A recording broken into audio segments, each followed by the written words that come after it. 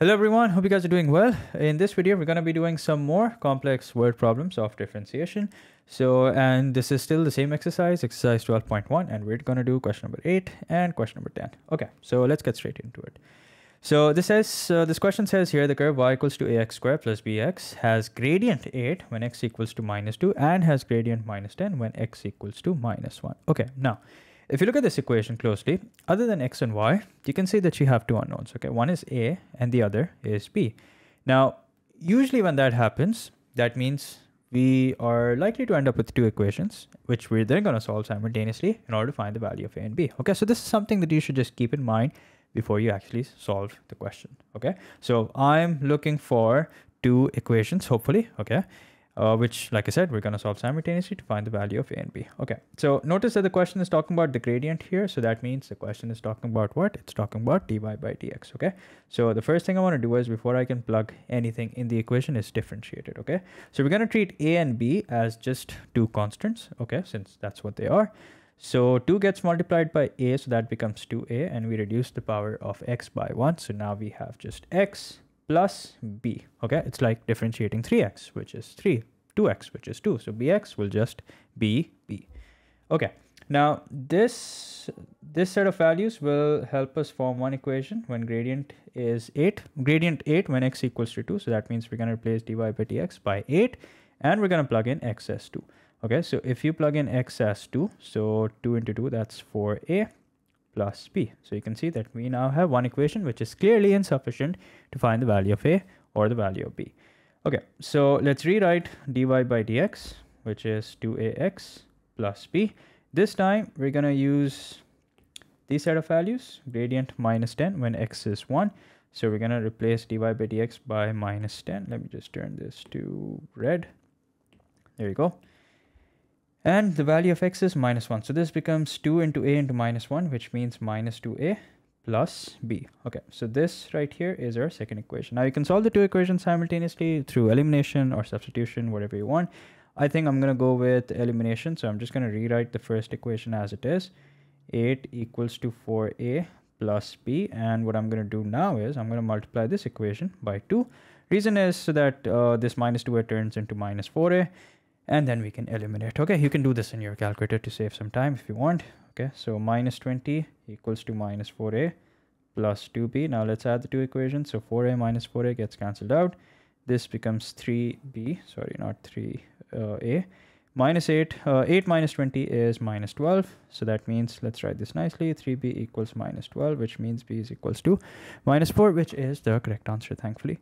Okay, so now let's use any one of the two equations. So I'm going to use the first equation, which was 8 equals to 4a plus b, which means 8 is equals to 4a minus 4, which means 4a equals to 12, which means a is equals to 3. And there you go. We now have not only the value of a, but the value of b also, 3 and minus 4. Yep, that's the correct answer. Okay, now let's do another question. This is question number 10, which I think is quite a lengthy question, not necessarily complex, but it's lengthy. So it says here, find the coordinates of the points on this curve, so and so, where gradient is 2. Okay, so a couple of things to observe over here. The question is asking you to find the coordinates. That means x and y. And not only that, it's asking you to find the coordinates of the points. What does that mean? That means there's going to be more than one. Could be 2, could be 3. Let's find out, okay? And special thing about these points is that this is where the gradient is 2. So gradient in this case basically means what? Basically means dy by dx. Okay, so here's what we're going to do. We're going to differentiate the equation. Okay, so be careful when you're doing that. 3 gets multiplied. So now we have 3x squared over 3 minus 2 and 5 get multiplied. So that's 10x upon 2 plus 6. And what happens when you differentiate 1? It becomes 0. Okay, so this simplifies. 2 1s are, 2 5s are. So now we have x squared minus 5x plus 6. So this is what dy by dx is equal to. Now remember, we're looking for the value or perhaps values of x where the gradient is equal to 2. So that means I'm going to set this equal to 2 since this is what dy by dx is. So we bring everything over to the left hand side. So that means x squared minus 5x, 6 minus 2 is 4 equals to 0.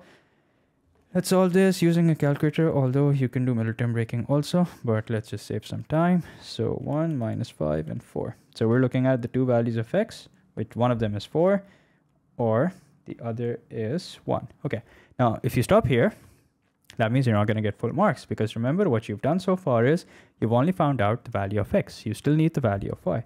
So in order to find out the value of y, what we're going to do is we're going to take these values one by one and we're going to plug them in the original equation. That means in the equation of the curve. So here goes. 4 cube upon 3 minus 5 into 4 square upon 2 plus 6 into 4 minus 1. Okay, so I'm just going to work this out directly in the calculator. Again, objective is to save time. So 4 cube upon 3 minus 5 bracket 4 squared. Whoops, forgot to make the fraction sign. Minus 5 bracket 4 squared upon 2 plus 6 into 4 minus 1. Okay, so we're looking at y equals to 13 over 3, which is the correct answer. But make sure to write it in point form. That means the way we normally write the coordinates of a point, x comma y. So 4 comma 13 upon 3, so that's 1 point. And then let's find out the other y coordinate, for which, whoopsie, we're going to plug in the x coordinate 1. So let's see what happens when we do that. So y is equals to 1 cube upon 3 minus 5 into 1 squared upon 2 plus 6 into 1 minus 1. Okay, so let's do that. Let's replace 4 with 1 in the expression that I've already made in the calculator. So let's see, we get 17 over 6, which is again the correct answer. So y is equals to 17 over 6, and again don't forget to write it in point form. So 1 comma 17 over 6. Okay, now before you walk away from this question, just sort of see if your solution is making sense or not. Okay, and remember, what did the question ask us to find? It asked us to find the coordinates of the point at which the gradient was equal to 2, and that's what we did. We found out the gradient function dy by dx, that is, equated it to 2. We got the values of x where the gradient is equal to 2, and how do you find the corresponding y value? You do that by plugging in the x coordinate in the original equation to get the y value. So yeah, that's it for this video. I hope you've understood these two complex problems. They weren't exactly complex. Anyway, let me know in the comment section if you found these problems complex, okay? So that's it for this video. In the next video, we're going to learn how to differentiate composite functions. So make sure to check that out. So I'll see you then. Until then, take care. Bye-bye.